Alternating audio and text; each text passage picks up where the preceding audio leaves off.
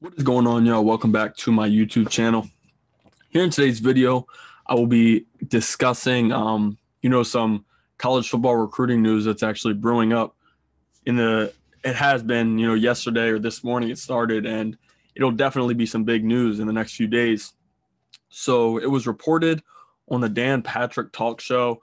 Dan Patrick said he knew someone that was close with the Tennessee program or something like that, that Jeremy Pruitt, the former coach of Tennessee, was fired. He was just fired recently for recruiting allegations and issues. He was handing, or I don't know if it was him, he was the head of it, but Tennessee was handing recruits McDonald's bags full of money when they would come onto campus for visits.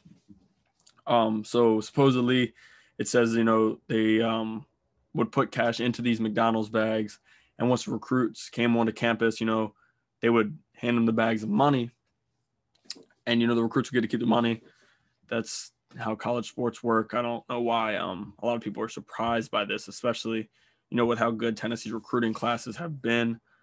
It just doesn't really make any sense that people are really surprised by it. But it is a pretty funny story, just the way that Tennessee was doing it. And on the Dan Patrick show, he actually said his source told him that they were so in your face about it and they weren't even trying to hide it. A lot of good head coaches, that's my problem with this whole story. Coming into it, I was expecting kind of, maybe they got caught doing it.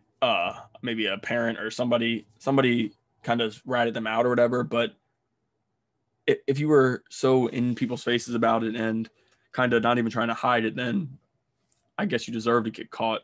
That's on you.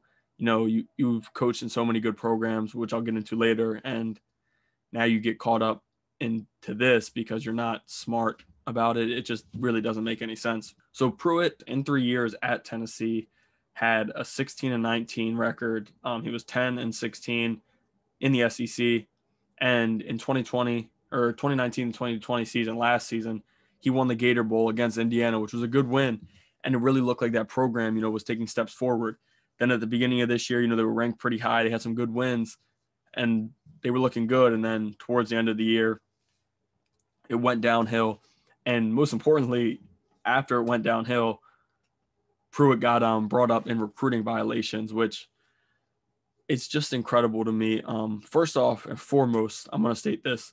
These recruits and these players need this money. Players should be getting paid. That's a whole nother topic. Name and likeness definitely needs to be going soon. They put it on, I think they have to come to agreement and stuff, but these players need this money. So it's embarrassing, the NCAA, the way they've handled this over the past few years. It's just frustrating. And anybody who follows college sports should know these players, this is a job for them. They deserve money. And all the rules, players can't have a YouTube because if YouTube pays them, we saw it with Destroying on YouTube. He played at UCF. He was a kicker. And then he had to stop playing football because they told him either he has to quit his YouTube or stop playing football. So players can't make money through that, and you're not going to pay them. The NCAA is a joke, and that's most importantly about this whole video. The NCAA is a true joke.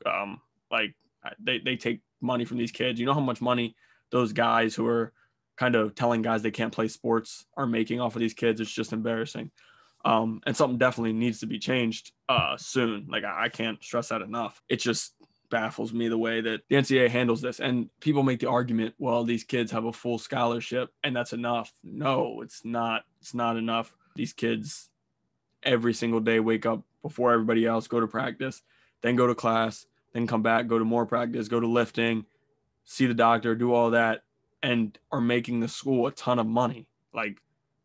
A scholarship is the minimum what they deserve. So anybody who has that argument, I would love to have that argument with somebody. But so now moving into the Pruitt discussion, everything he's done, how dumb, this story is. I just can't believe it. He actually was the defensive coordinator at Alabama, Florida State, and Georgia. So Pruitt did not learn this on his own. And if he did, I wouldn't be surprised if Alabama, Florida State, and Georgia were doing it there as well. Here's the biggest thing to me. A kid doesn't, Tennessee's definitely been in some recruiting battles with Alabama over the past 3 to 4 years when he's been there. Been in some recruiting battles with Florida State, I'm sure, and been in some recruiting battles with Georgia. Georgia probably got some recruits. All schools, Clemson, they were probably in recruiting battles with for guys. All of these schools are in recruiting battles. So you're telling me that the kid went to Tennessee, got money from that coach, and decided, no, I'm going to turn down that and go somewhere else for free. No, all these schools are paying guys. That's why this story makes me laugh, because it just wasn't smart how Pruitt did it. And, now the article's coming out now, after the allegations came out. So I'm sure it'd been hidden for a while, but still, it's just crazy to me, how not intelligent it was, the way he paid the players, I guess. At Alabama, Nick Saban never, ever gets caught with paying players. Now, I don't have any sources that told me he pays players, but I'm going to be completely honest. Nick Saban has got to be paying players, which he should. These, like I said before, these players deserve money. They earn it, every single day. They don't have days off. They don't get to see their families much when they go down to Alabama. Like, these players deserve this money. However, it's just crazy, how allegations get brought on to certain schools, and some of the bigger schools don't get caught with it. Like, this isn't football, but basketball a few years ago, it was brought up that Zion Williamson got offered $250,000 to go to Clemson and decided to go to Duke. He didn't turn down $250,000 to go to Duke for free. That wouldn't make any sense. I don't understand that aspect, why NCAA doesn't look into that more. If they want to be so against paying players, they only go after the schools that haven't made them as much money as the bigger schools. And the NCAA would lose so much money if they took Alabama, found out Nick Saban was playing players, and then decided to say, okay, Alabama's got a bowl ban for 2 years, or Alabama's got a bowl ban for a year. The NCAA would lose a ton of money. That's why they don't go after those schools. Tennessee, don't get me wrong, is a big school, big name school, or SEC, but Alabama's making the NCAA more money than Tennessee is. And the NCAA just wants to take money from people and be what the NCAA is, a complete joke. Let's be real. So that's just really frustrating overall. Like I said, the main point with that was, you're not telling me Alabama, Florida State, Georgia, places where he's already been and didn't just randomly, when he went to Tennessee, learn to pay players. He's learned under big name coaches how to pay players. So players at Alabama, Florida State, and Georgia were definitely getting paid then. So let's be real. But they deserved it, like I said. So Tennessee shouldn't be getting recruiting violations either. But by rule, I guess they have to. And the NCAA is a complete joke. So now moving into the recruiting class Tennessee's had. So now 2018, his first year, he probably got a few recruits into this class, but he wasn't there for years ahead. So this technically, I guess, would be his recruiting class, but not as much. They were ranked 21st in the nation. They were behind a ton of schools, like I said before, Georgia, Alabama, Clemson, schools like that. So I can't really speak on that with Pruitt, because I don't know what kids in that class he recruited and stuff like that. But in 2019, Tennessee was ranked 13th. So in his first year there, they took a jump from 21st to 13th. He was definitely paying kids then. And then in 2020, we see the class jump to 10th. So Pruitt was definitely doing a good job recruiting. We saw it a lot. We see a lot of schools who have coaches come in and take over the head coaching job, and then that recruiting just changes. It's a lot, guys, maybe like early playing time, definitely money's involved, but I wouldn't say money is changing where guys go. It definitely has an impact, but at the same time, all these schools have enough money to pay these big players. So it's more than just money in recruiting. Let's be real. Like I said before, he was paying the players in McDonald's bags, but the players didn't just go there because of the money. Some may have, but it also has to do with the location, the campus, what the school's like, and a lot of times early playing time for a lot of these guys.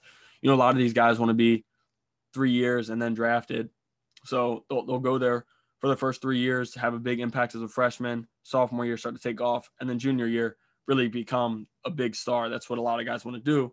So, that has a big role in recruiting as well. So it's not just the money. But then, like I said, 2020, he had the 10th ranked recruiting class, was taking big steps forward. And then 2021, right now, he's sitting at 15th. Well, it's not him anymore because he got fired, but he was sitting at 15th. So before the recruiting allegations and all that, I'm pretty sure he was higher. And, he even had Terrence Lewis, the 5-star number 1 ranked linebacker in the country. Tennessee had the 4-star wide receiver who just decommitted a few days ago, Mosley. So they had a lot of guys that ended up decommitting from this program.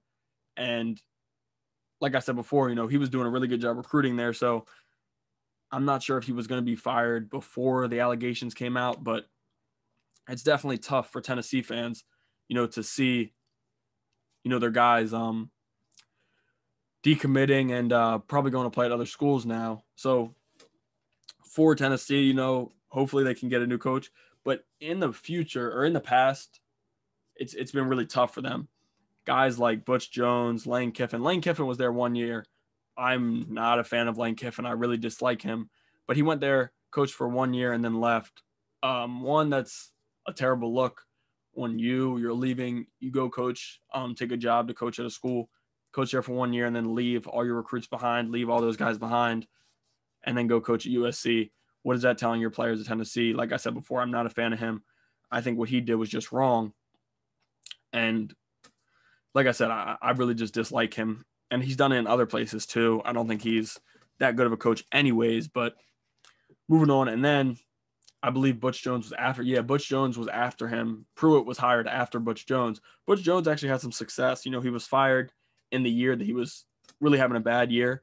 But I guess Tennessee wanted a national championship out of him, which they did not get and weren't going to get that year because, like I said, they were 3-6 or whatever.